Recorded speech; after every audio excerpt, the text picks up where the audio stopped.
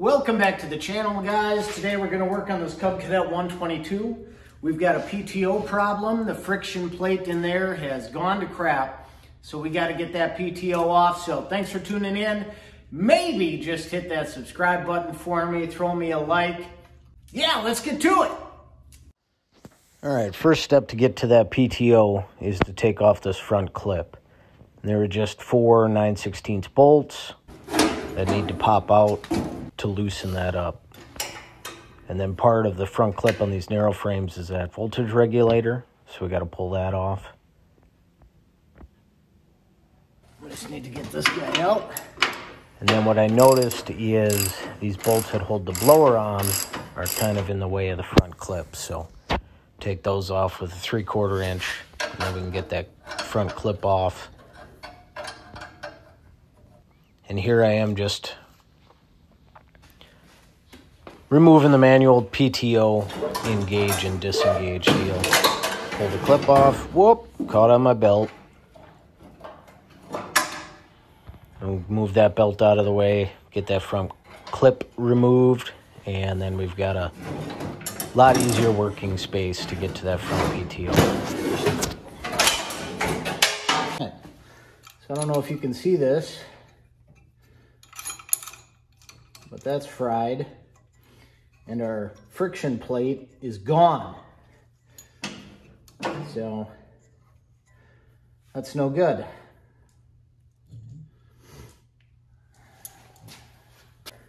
It runs the blower.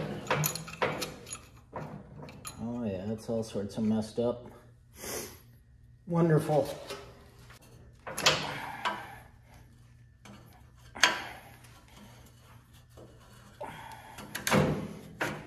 There we are. So that's off.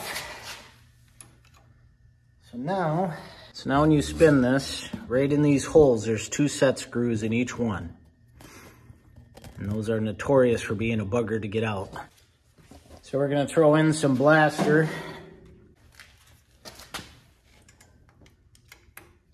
All right, it's 1/8. Wow. Did not expect that. I broke up loose on the first shot. So we got 2 of those in each hole. Wow. This is unheard of.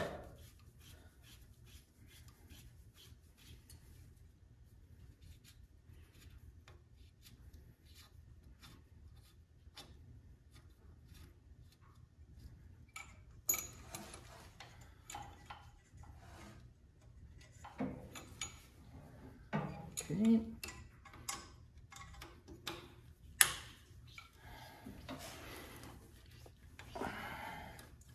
This can't be real life. Usually these things are a colossal pain in the butt to get out.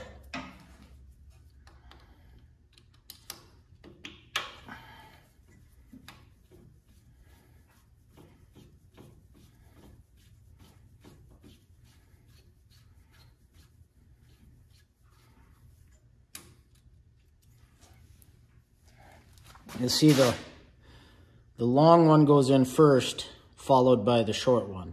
So as you're pulling them out, you should get a short one out and then a long one.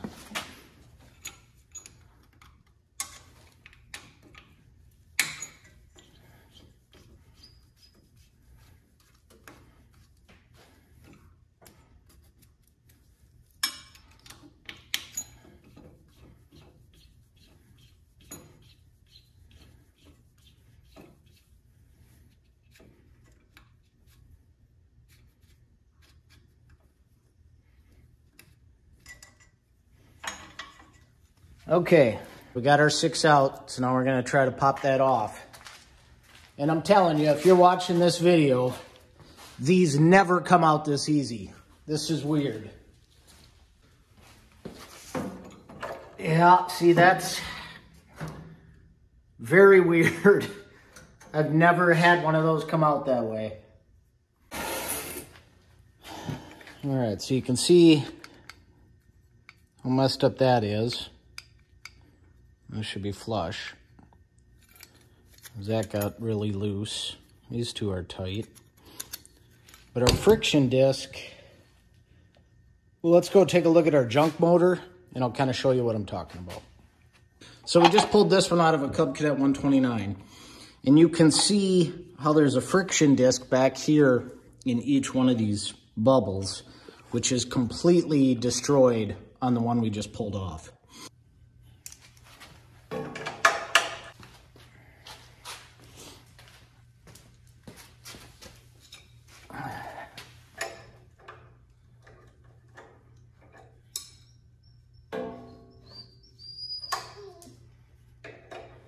Oh, come on, wonky.